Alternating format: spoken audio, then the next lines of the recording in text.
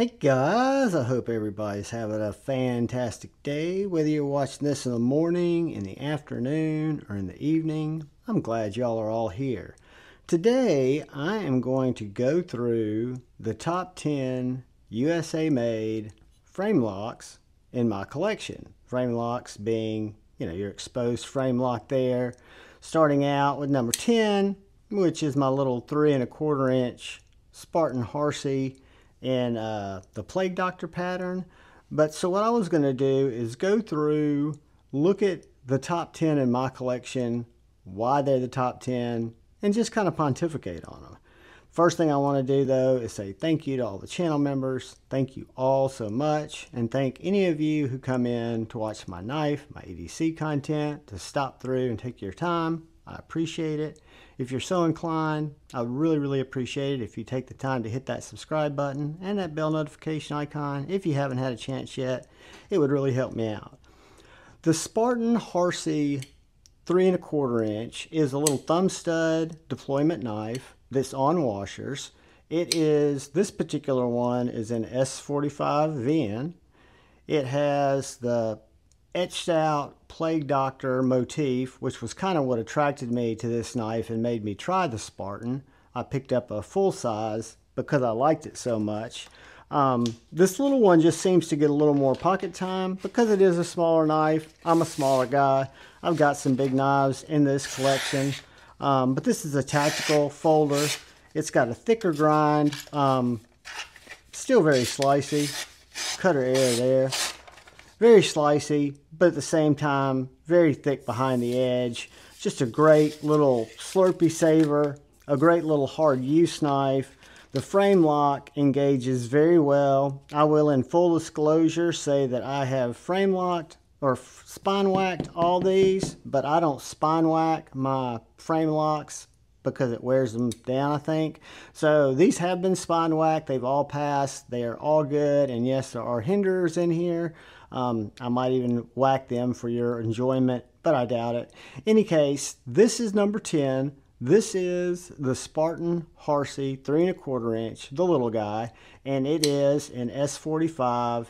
It is a Plague Doctor motif, and I really like it. I really like the construction. I like the frame lock. I like the access. I like the detent, and I even like the washers. Moving on, we come to number 9, and we have the Spartan Harsey SHF. This is a crosshatch, a kind of a hybrid G10, front side scale and back spacer, titanium, lock side with the frame lock. That I'm not going to do this on all of them, guys. They don't fail. Very good geometry. Absolutely no lock stick. Had a little bit of lock stick when I first got it, and it did not deploy as easily. It broke in. It's also on washers, but just a great carry knife. The SNG is kind of the middle of the road. There's a PT 207 that's a little smaller version, and then there's the SMF, I think, which is a bigger version. I like this version the best. I think it's just a fantastic knife. It's in PD1 tool steel. Whoops. Super slicey, but also very tactical, right? So it's going to be a little thicker behind the edge, more of a soft tissue wood chopper. Then it's going to be a paper slicer, but it's very much a hard use knife, very much a strap popper, very much a prying tool if you needed it to be. Just a great knife. I'm a big fan. I didn't think I would be. I came to the Strider game late, but I do really like this knife so much that it is number 9 on my top 10 frame lock knives. And these could kind of be interchangeable, so there are no huge gaps between number 10 and number 1. This guy's number 9, just for sake of putting them out, which brings us to number 8. And number 8 is my Medford Infraction. This is a Greg Medford knife. It is a finger hole deployment, which I just failed. Finger hole deployment, hollow ground S35 VN blade. Doesn't fail. Has a really thick scales, very thick blade, overbuilt tank of a knife. Also has a flipper tab if you're not into the whole middle finger flick thing, which I am. Has a fantastic finger choil. It's, for me, it's considered kind of a larger, medium, larger size knife. For my buddy A to Z, who's a bigger fella, he thinks it's too small for him. So it's about the same length as, it's going to be bigger than the bug out, but this will give you an idea. And then here is a Sharpie. So it's a bigger knife. You know, it's about ½ an inch larger than the bug out. But anywho, it is definitely one of my favorite frame locks. You got to over travel there. I love this knife. It's the stars and bars pattern. It was my first Medford and probably one of my favorites. I've got one on this list that's going to come up, but this is the Infraction. It is number 8, which brings us to number 7. Number 7, guys, is my Knife Joy exclusive Hinderer Eklipse flipperless Flipper Elite model. So this is a factory Flipper Elite. You can see the tri-way system there. It is on bearings. It is running on skiffs. It is absolutely glassy.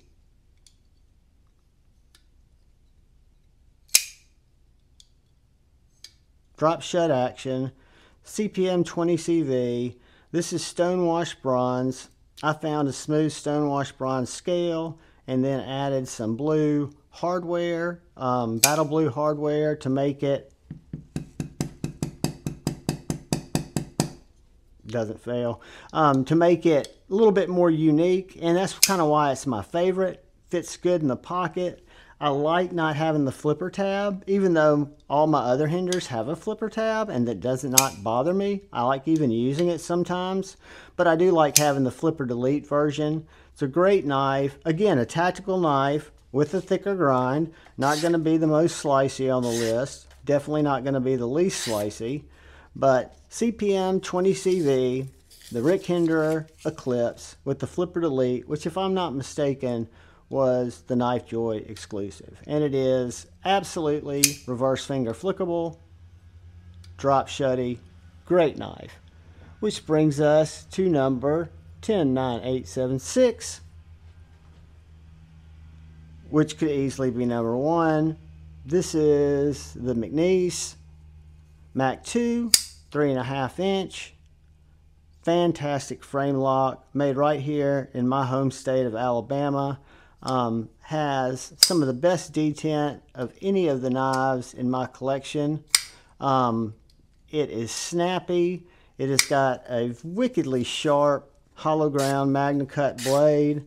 I love the acid etched shock pattern on this particular knife. Has just everything done right. I mean, this knife, there is absolutely nothing, I don't know why I keep doing that I don't like about it. Has fantastic lock bar access. Has absolutely drop shut action. That's me early dropping it because that's my detent right there. Or my break point. I don't have to go that far. I just have to go right there. Great knife. I love it. It's a medium-sized knife. Fits my hand very well.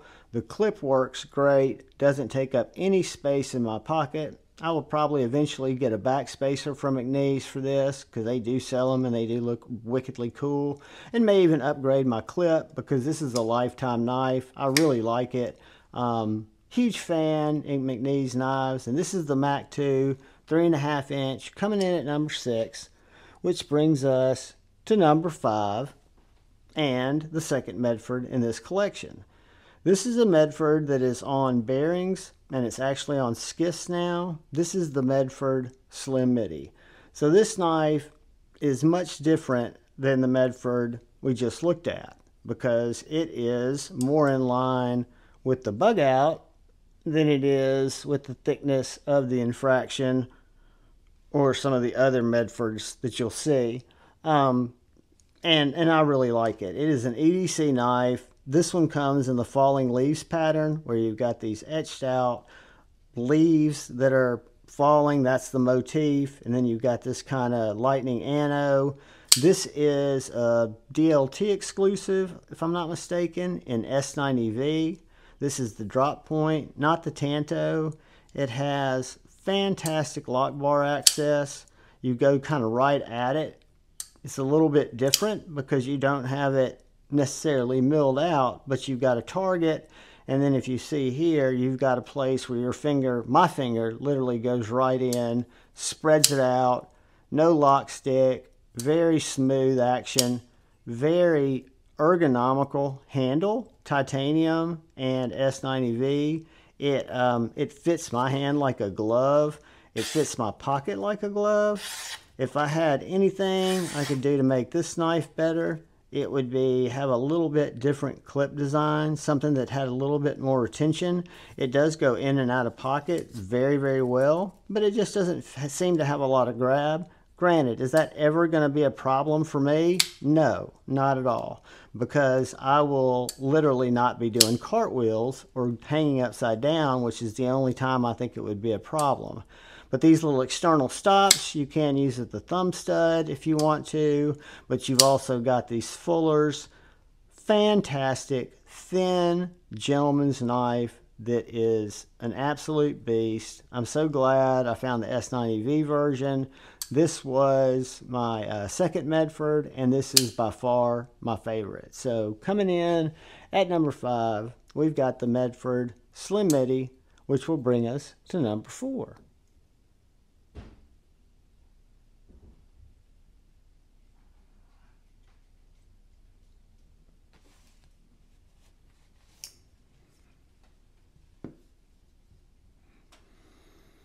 And number 4 is another small knife. I have several Hinderers. We were just looking at the Hinderer Eklipse. This is a 3-inch XM18. So the 3-inch XM18 is more in line with the 3¼ inch Spartan Harsey. And like, I don't want to do a spoiler, but smaller than some of the other. It's a mini size knife, right? We'll call it that. But this knife is fantastic. It's on bearings. It does have a tri-way system, so you can run it on washers, Teflon, or phosphorus bronze. It is thinner blade stock than the Eklipse or the XM18. It is a Wharncliffe blade style, which I really like. Great for detail cuts. Great for just an EDC knife. The finger choil, sharpening choil, works well for me as a finger choil. Little 3-inch blade, good bit narrower than our full-size Eklipse or XM18. So if I had my XM18 out here, you would see that it's the same thickness in blade stock and in scale stock as the Eklipse. The 3 inches are going to be more gentleman carry package, more light carry packages. This one came with a G10 scale. This is in battle bronze. I did find a stonewashed titanium scale, but just a great little frame lock knife. Again, one that you don't ever have to worry about failing. The geometry on it's great. I've never had a problem with any of these, but that's just me and my luck, right? Everybody's experiences are different. This one's in 20 CV.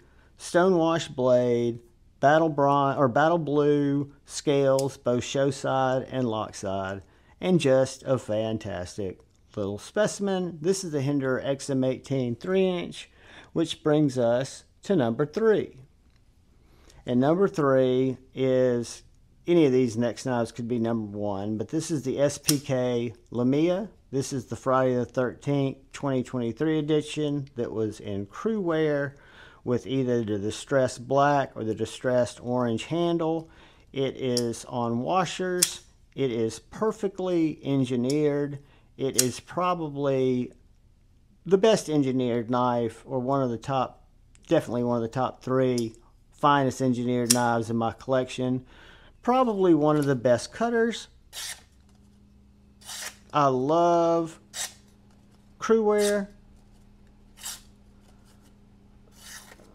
I know that this knife comes out in a lot of different steels, and I would love to one day pick up another one. I just have a couple more on the list, but this is a very therapeutic slicer. CNC flat ground blade, really nice micro milling in the handle, both on the show side and on the lock side. Absolutely no chance of lock failure. You can whack this. I'm not going to whack it because that would be whacking all of them. But coming in at number 3 in my top USA made frame locks, probably one of the favorite top 5 knives in my collection, is the SPK Lamia, which brings us to number 2. And number 2 is by far the most intricate knife, most intricate USA made knife I have in my collection. This is my Michael Zieba S5, a collaboration on just the knife design with Jason Knight, who did the blade, designed the blade. Michael designed the handle. It is a titanium, heavily internally milled, so it's not as heavy as it would look, knife. You've got this beautiful hollow ground, recurved M390 blade, which is a therapeutic slicer. Whoops, don't want to cut my finger off. It is a therapeutic slicer, even though I'm down to a crappy piece of paper that I can't get an angle on. Very slicey, very tactical because it's got that poon. It's a flipper deployment. When I first picked up this knife, I could every now and then get my finger in that groove, and then all of a sudden I lost that ability. I don't know if I just forgot where I was putting it and I don't carry it enough, but I like to grip it right up here above the flipper tab and then use my finger to rest it in that harpoon, and I've got an absolute Slurpee saver. I've got an absolute cutting tool, a hard use knife that has so many reasons not to use it as a hard use knife. This artwork that Michael engraves on all these knives, this is the Odin pattern. He's a Norse god. That is Odin there. You've got these ruins here on around the pivot. You've got all this thematic scenery. He's commented on this post several times that I post it and tell me just to keep looking at it, that there's so much more story here than what just meets the eye. You've got these tumbled skulls that make up this backspacer that are actually jeweled, and one large skull that comes on the bag as a backspacer. You flip the backspacer over and you've got these ruins, and I'm sure if you could decode the ruins, what they say, it would help draw the story together. But the drop on this knife is majestic. The action is to die for, and it is coming in at number 2. We will move Tippy, and we will go to number 1. Sorry about that, guys. And yes, number 1 is going to be, for the best frame lock in my collection right now today, USA made, it's the Koenig Mini Aries. Has absolutely no lock failure. Drops from as soon as you break the lock bar. Here comes Tippy again. I apologize, guys. She just wants attention. But you've got micro milling throughout the titanium handles, both on the lock side and the show side. You've got this blue anode, captive hardware, beautifully done. Fantastic belt satin flat and stone-washed M390 blade. This knife, whereas the original Aries was too big for me, this knife is just perfect. It is a great EDC size. The clip is cash money. The action is unlike any I've experienced, and it is just an absolute banger. And that's why it comes in at number 1. So, to recap, in our top 10 subjective from my collection, USA made frame locks, we have got the Koenig Mini Aries. We've got the Michael Zieba S5. We have the SPK Lamia. We have the 3-inch Hinderer Eklipse, or XM18 Warncliffe. We have the Medford Slim Midi. We have the McNees Mac 2 3.5. We have Joseph's Isabella's Awesome Art Be Up with a little bit of our man there. I'm gonna set him off to the side so I can get the rest of these knives up here, and then we'll slip him back. We've got the Hinderer Eklipse. We've got the Medford Infraction. All these frame locks, all these USA made. So that's what kind of brings them all to this video, which is me trying to get creative and come up with different ways to show you guys my knives before we go into the full collection dive, which could take a few days. And then we've got our Strider SNG, and I'm gonna squeeze in here our little Plague Doctor Spartan Harsey, Joe Isabella's Be Up, Be Up. Guys, thank you all for taking the time to watch the video. I appreciate you more than you know. All I ask is please look out for the guy or gal to your left. Please look out for the guy or gal to your right. Please look out for each other. Go forward with love in your heart. Choose debate, not hate. I love you all. Peace.